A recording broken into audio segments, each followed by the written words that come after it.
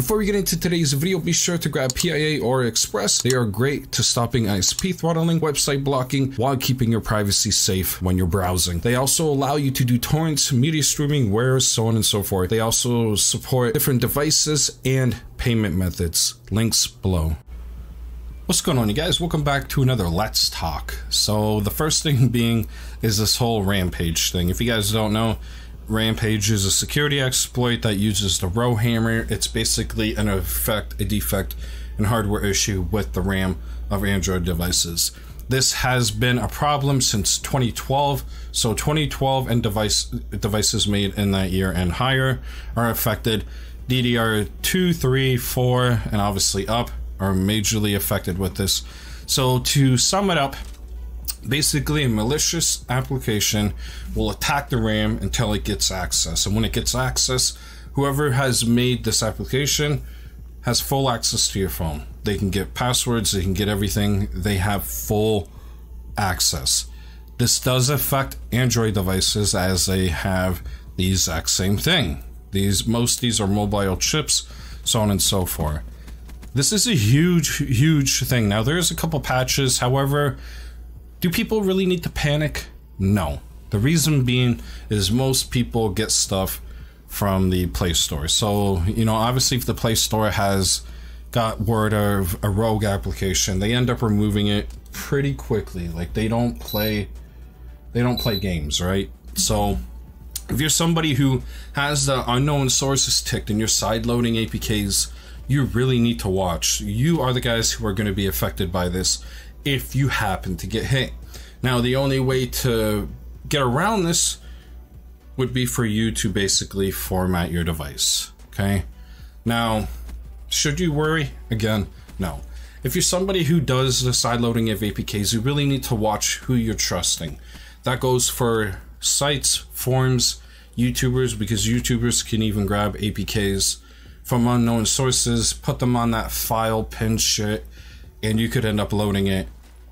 There is one forum that is trusted, and it's Mobilism, I think it's called. I did a video called Top APK Websites. The first website is that one. It's a forum. You can grab any APK there.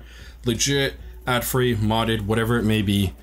The people who actually do it are trusted, okay? So again, if you know of 50 or 100 different APK sites and you're somebody who's downloaded an APK that has an ad and links to another site to grab that official APK or whatever, stay the hell away from those.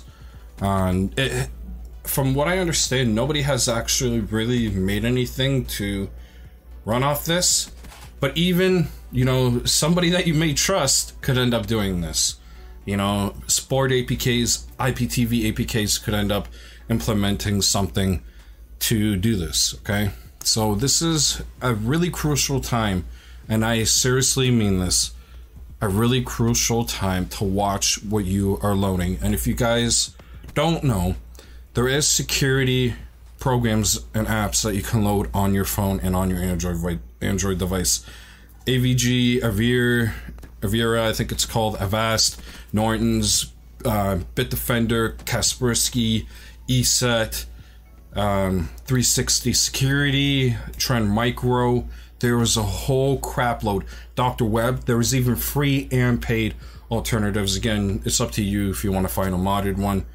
Most of these will scan and find malware and stuff to do with your device, because there also is malware stuff that can wreak havoc on your device. So it's always good to stay protected and have that sense of security, and, you know, not run the risk of having somebody have full control of your goddamn device. Now, the second thing I want to talk about is not really going to affect anybody. However, depending on what you daily search, it will.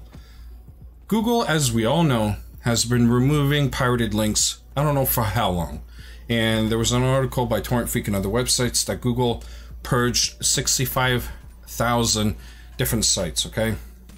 So if you're somebody who goes on Google and types in, you know, how to get said movie, TV show, or wares or whatever, you may not find the sites, you may not find many search results, because Google is removing these because of pressure from the MPAA, RIAA, software companies, so on and so forth. And obviously Google, Bing, and Yahoo and other search engines do the exact same thing. They comply to these, they remove them. I say this is bad because in terms of new users looking for stuff to do with Kodi add-ons, this could end up affecting that. They could end up removing websites and searches to videos and all that from the Google search. So basically new users won't be able to find what they're looking for to do with Kodi add-ons, finding movies, finding wares, and, you know, music. Okay, so the only alternative so far, from what I know, they don't actually remove stuff. And if you guys do or do not know, Google, Yahoo, Bing, they like to track stuff. There's a browser that doesn't, or a search engine I should say, that doesn't, which is DuckDuckGo.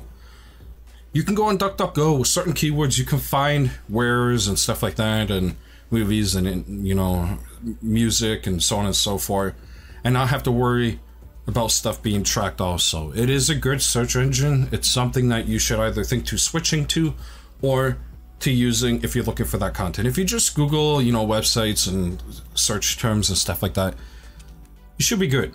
But if you're somebody who does that kind of stuff, you really need to watch. So, and if you guys don't know, this can affect sites massively because if they're moved, these sites don't get new visitors, they don't get visitors, they don't get the AdSense, and they can end up closing down, or they end up losing the revenue to keep the servers and stuff like that running, which again is detrimental to a site that relies on search engines to pull traffic to it. So in the coming years, I see this being a massive issue, and I can see Kodi stuff disappearing off the search. But I hope you guys enjoyed this video. See you in my next one. Made it to the end of the video. Thank you for watching. Don't forget to like, comment, subscribe. Don't forget, on the left is a video you may like, and on the right you can check out my last video. Again, thank you for checking out the video. It means a lot. See you on my next one.